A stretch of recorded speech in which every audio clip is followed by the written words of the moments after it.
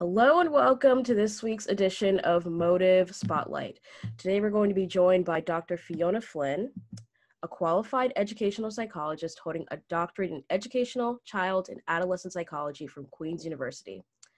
She's also a registered practitioner psychologist with the Health and Care Professions Council. Dr. Flinn works in a specialist post for the Educational Psychology Service Northern Ireland, working with students, parents, and schools to provide support and intervention for students with social, emotional, and behavioral difficulties. Fiona has a special interest in working with students with mental difficulties, trauma, and social emotional difficulties. So just to get us started, how are you? Really crazy time, COVID. How are you doing right now? I am good, thank you very much. Yeah, busy. Work is very busy, and the restrictions are easing a little bit here in Northern Ireland. So it's been nice to get to see people again. That's definitely helped. Good. Not how it is in the US, so I'm really happy for you right now. Could you tell our listeners a little bit more about yourself? Sure. So as you said, I'm a child and adolescent educational psychologist. So my background is in psychology. I did my bachelor's in psychology, then a master's, and then went on to do my doctoral training.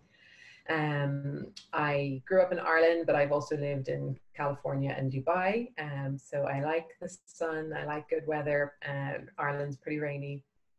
And I'm also very into health and fitness in general. I teach yoga in my spare time, mainly hot yoga, and play a lot of hockey, field hockey over here. But in general, would just be very into kind of physical and mental health, needing to be, in alignment with each other. So what exactly inspired you to start working with students and pursuing the educational field? Well, I suppose I have always really enjoyed working with children and young people. From a sort of a personal level, I have a younger sister who has autism, and I suppose growing up and seeing some of the challenges that she faced, and just seeing how her life was always just a little bit more difficult than mine and my siblings, really inspired me to want to work with young people who have additional challenges. And if you can do anything to make their life a little bit better, or to support the family, I felt very motivated to do that. And I suppose it can be any kind of mental health difficulty or additional need of any kind. If you can be a support for that young person, if you can add value, I think that's a very fulfilling thing to do. And certainly I find it very fulfilling. So I just sort of naturally kept following my areas of interest, and it's led me to the career I'm in now. So do you think having that type of background with your sister helps you to advocate for whether it be injustice, discrimination, or stigma within mental health and psychology? I think so. I think on a personal level, it's always helpful that you can maybe connect with people. Sometimes it's with parents to say, look, I understand from your point of view what it's like to live with someone who has these different challenges that maybe it's hard to understand initially. I think it's really important when you can make those kind of personal connections, or people feel like they can relate to you, that you understand on a personal level what some of the challenges are. And I think in terms of dealing with stigma and discrimination, a big part of it is education. The lack of education and ignorance is what leads to stigma, and to people not respecting difference. So a big part of my job is about educating, whether it's the young people themselves around their mental health difficulties, or any diagnoses that they've maybe recently had, to understand, well, what does that diagnosis mean and what does it not mean? Dispelling a lot of the myths that are out there around all sorts of developmental disorders, and also trying to I suppose use language that's helpful and not hurtful or harmful. And I think a lot of the casual language that people use around developmental disorders, mental health disorders, is not, it's not helpful. And I think a lot of the time the intentions are not bad, but the impact it has on the young person who maybe has an additional need of some kind is what's important. And just doing that bit of work, a lot of it is with teachers, so that teachers will understand their students' needs and how to support their students' needs in a way that is helpful for the student, not harmful, and in a way that doesn't stigmatize them. So for me, education for everybody involved in that young person's life is really crucial. And I think being able to relate on a personal level just adds to that. I think people engage well with you when you're able to do that.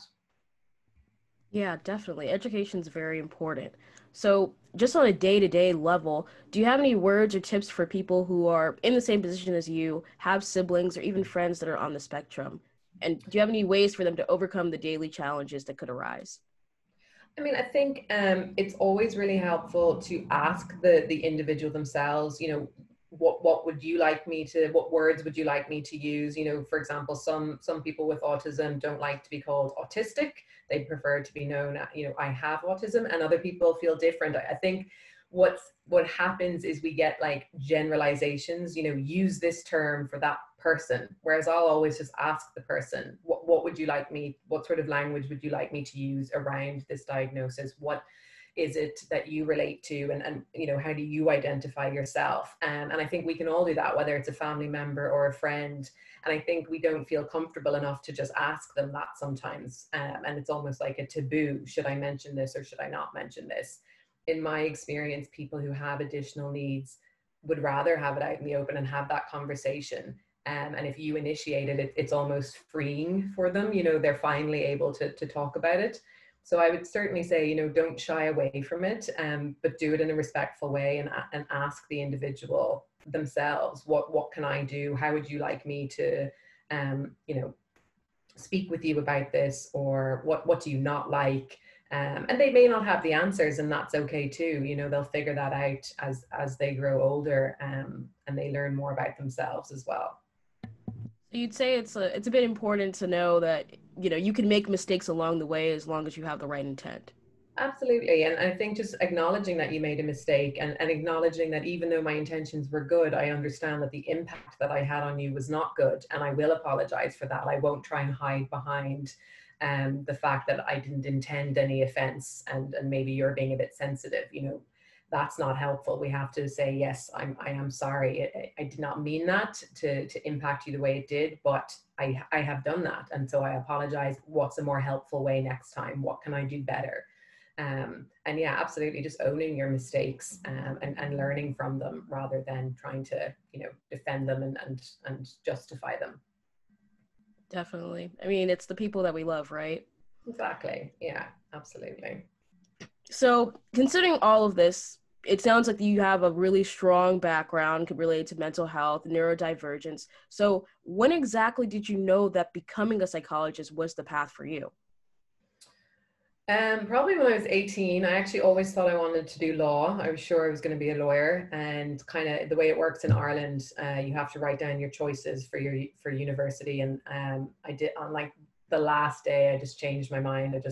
I wrote down psychology instead, and it was mainly because I just gotten really into understanding human behavior. I suppose, you know, that period of life, your adolescence, is quite interesting because peer acceptance is so important. And maybe as a teenager, you maybe act in ways that later on you maybe reflect on and think, well, you know, why did I do that? I only did that because of the people I was with, or whatever it might be. And I just got very interested into kind of human behavior and mob mentality, and things like that.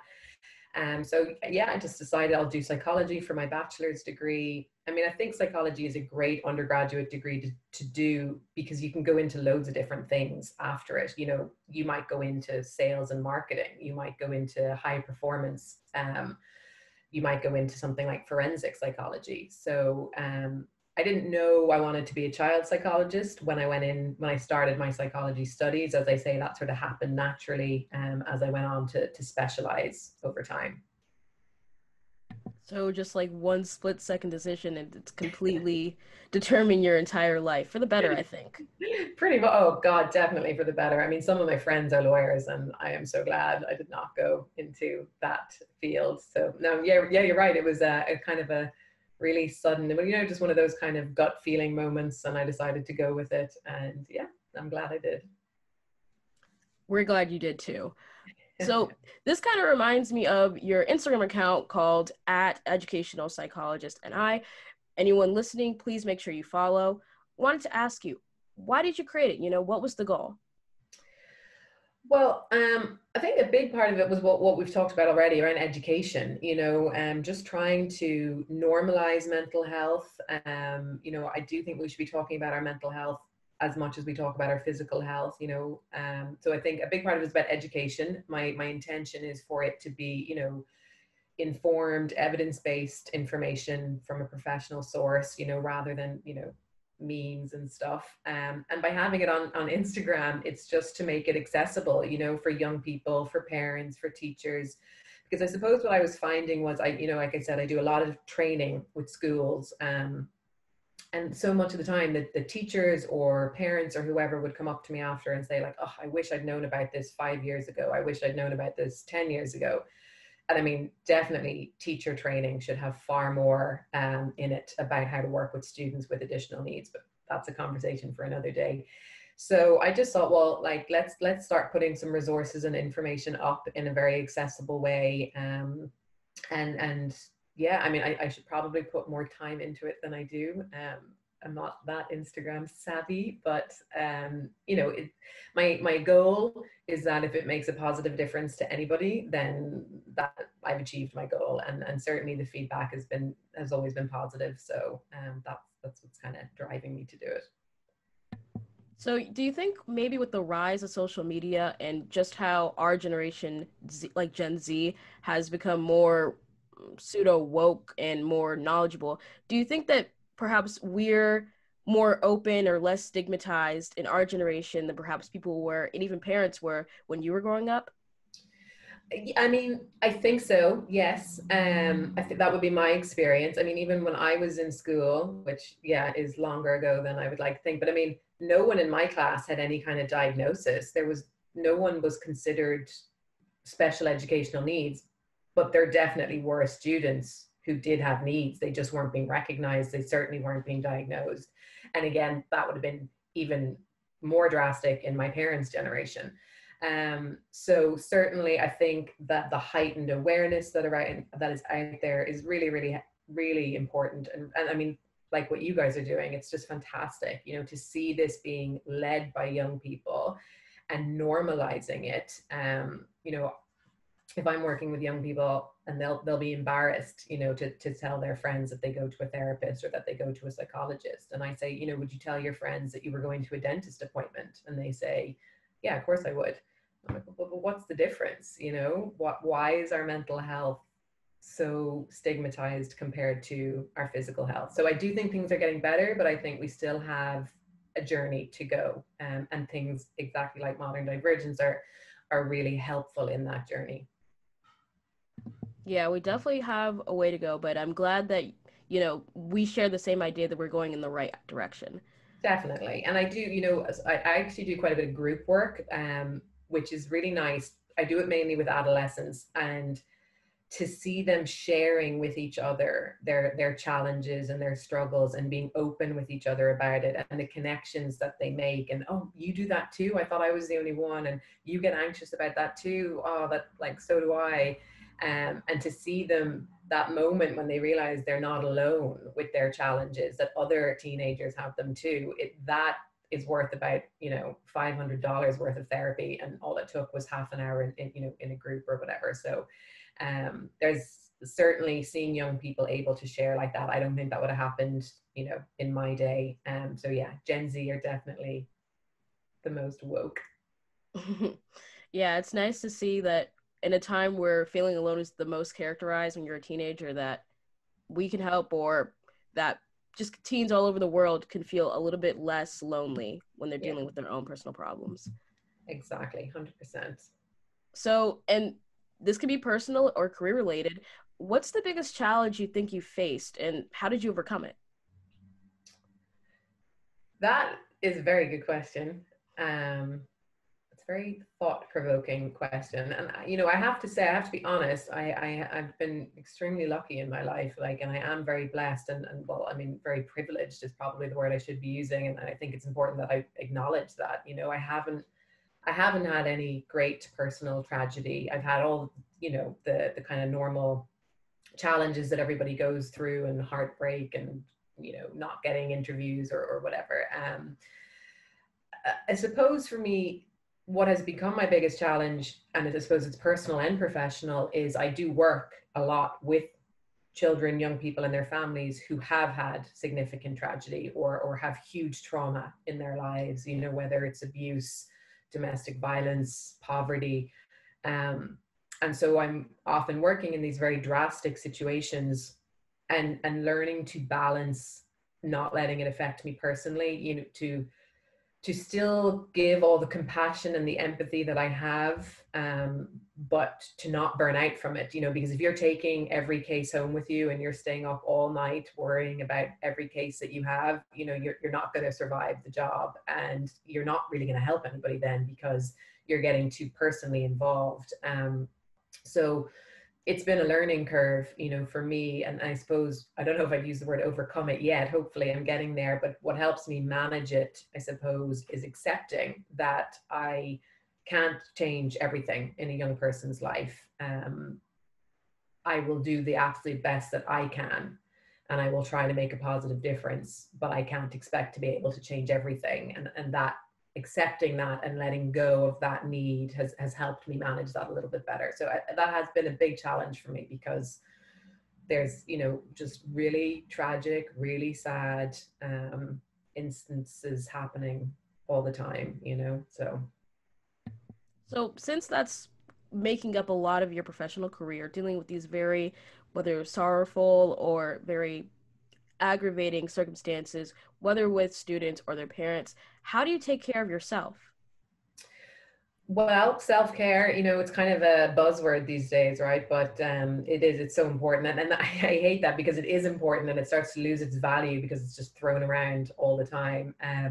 But absolutely, it's a priority for me. And I really try to spend time every day checking in, you know, what have you done for yourself today? What's been helpful for you personally today? Yoga is a massive part of it. As I say, you know, I teach yoga in my spare time. So I have a very regular yoga practice, and with that, a regular meditation practice.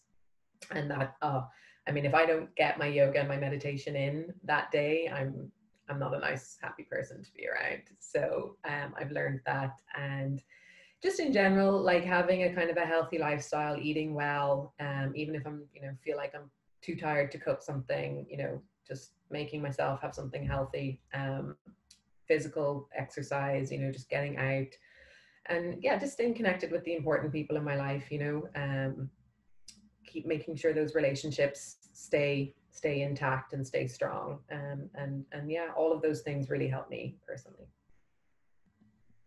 That's great. You know, we all got to keep ourselves healthy before we can start helping others. At least that's what we think of modern divergence. Oh, 100%, you know. And I mean, again, it's gotten all very cliche, but you do, you know, you have to put on your oxygen mask first before you can help the person beside you put on theirs. And it's true, you know, whatever analogy works for you. Um, it's definitely true. So, throughout this entire interview, I'm pretty sure you've probably inspired at least a couple people to look towards psychology when they go to college and perhaps for their career. So, can you just give us a little bit more detail on the educational process for those aspiring to become a psychologist? So, I mean, probably every country is a little bit different, but in general, a bachelor's degree in psychology you will not really be a psychologist after that, because you have to go on to specialize. So but you will be very qualified and have a very good skill set for lots of different areas. You know, and like I said, you may go into things like marketing or, you know, advertising, or you could go into teaching and nursing, and, you know, but if you want to stay with psychology, typically the next step will be to do a master's to start to specialize. And then, depending again what type of psychologist you want to be, whether it's so clinical or educational and child like myself, you will typically go on to do a doctorate most of the time. So lots of psychologists are protected terms. So you have to do a certain amount of training before you can call yourself an educational psychologist, as an example. So you have to go on and do usually a 3-year doctoral training program. So I mean, overall, it's a long journey, But if you find an area that you're interested in, it doesn't feel like hard work. You know, it's super interesting. So like, I mean, I just love psychology. I could talk about psychology all day because it makes you understand yourself. It makes you understand the people in your life. It even helps you understand some of the craziness that's going on in the world at the moment, you know, because I think globally we are going through a mental health crisis. So I always think knowledge is power, and psychology will certainly equip you really well, no matter what career you go into. It just depends what you want to specialize in. Geez, you make me want to study psychology. Anyway. No, I think you should. So just as a final word, what advice would you have for neurodiverse youth, especially in this day and age? I would say always be true to yourself. There will be stages of your life where it's probably harder to do that than others. Probably your adolescence years are your hardest. Not definitely, but that's quite common. And as much as it may be hard, you know, don't get disheartened. Do stay true to yourself and talk to people. You will be so surprised how other people are feeling probably very similar to you or can be a support to you. And just never be embarrassed of who you are or what you like to do or what your strengths are. You know, really just celebrate your diversity. Diversity is the essence of human nature. You know, think how boring we would be if we were all the same. So really, you know, my main advice would just be really celebrate your diversity, be proud of who you are, and really value and respect who you are. Even though I know that there will be times in your life where that is harder to do. Geez, I like that line, you know, diversity is part of who we are. Thank you so much for this interview. It was very fun to talk to you. I wish you luck in all your endeavors and whatever you're going to be doing. Please wish your students, everyone that you work with, good luck, and have a nice day. Great. Thank you so much. It was really cool to meet you guys.